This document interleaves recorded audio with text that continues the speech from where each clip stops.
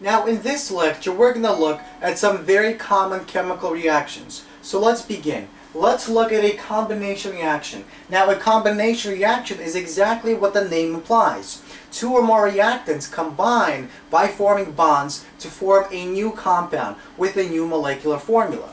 Now let's look at our hypothetical example. In our example, we have two reactants A and B combine to produce a new product, a new compound, namely AB. Now let's look at a very common example. Whenever 1 mole of solid burns with 1 mole of diatomic oxygen in the gas state, it produces 1 mole of carbon dioxide in the gas state. Now this is a very common combination reaction. And note that this triangle on top of the arrow means that heat must be added for our reaction to occur. That's what this triangle means. It doesn't mean change, it means energy, heat.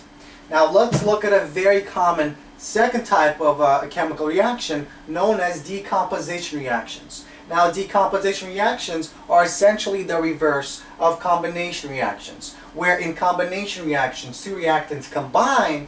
In decomposition reactions, a reactant decomposes or dissociates into 2 or more new compounds. So in our hypothetical example, we have reactant AB breaks down or decomposes into 2 new products, A plus B.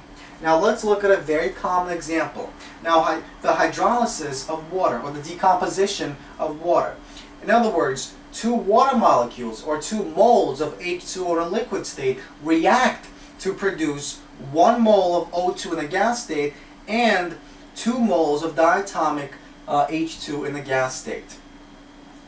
Now let's look at a third type and a fourth type of chemical reactions, namely single and double displacement. Now single displacement reactions are also known as substitution reactions, and double displacement reactions are also known as metathesis reactions. So let's look at a single or substitution chemical reaction.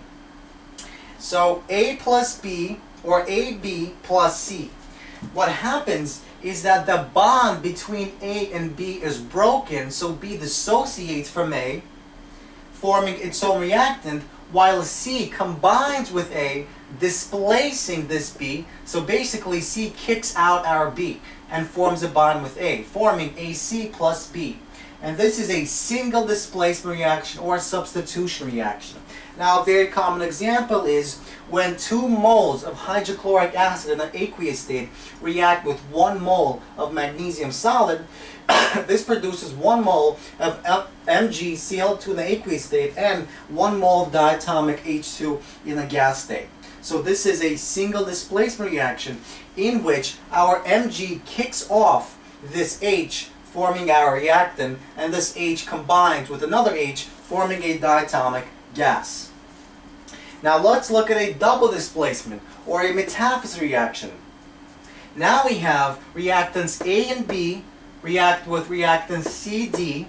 What happens now is our C displaces this B, kicks off this B, forming a bond with A, and at the same time this B kicks off this C, forming a bond with D.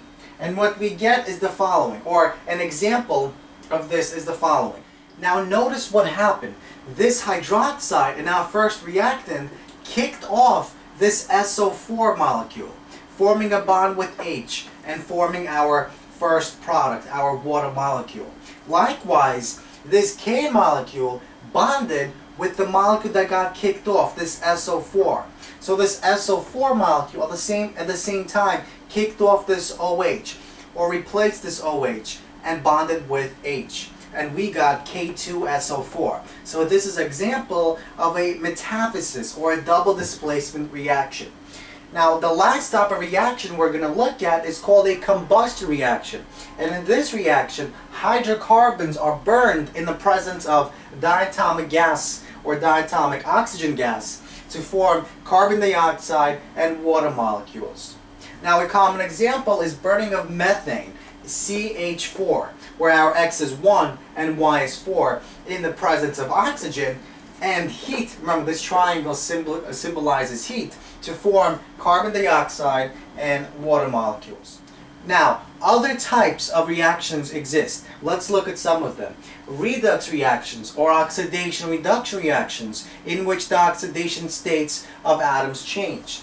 Acid-base reactions, hydrolysis reactions, and isomerization reactions are very common examples of some other types of chemical reactions. Now note that a certain reaction can be labeled as more than one. In other words, let's look at the following decomposition reaction. This decomposition reaction is also an oxidation-reduction reaction because our O gets reduced or gets oxidized while our H gets reduced. In other words, in this molecule, our O has an oxidation state of -2, and here our O has an oxidation state of 0. So if it goes from -2 to 0, it's oxidized, while this guy goes from +1 to 0. So it's reduced, it gains electrons. So this reaction is not only a decomposition reaction, but also a redox reaction. Likewise, let's look at this double displacement or metathesis reaction. Now notice this guy, we have a base, potassium hydroxide, react with this acid. That means this guy is not only a double displacement reaction or a metathesis reaction, it's also an acid-base reaction. Now let's look at the reverse of this guy.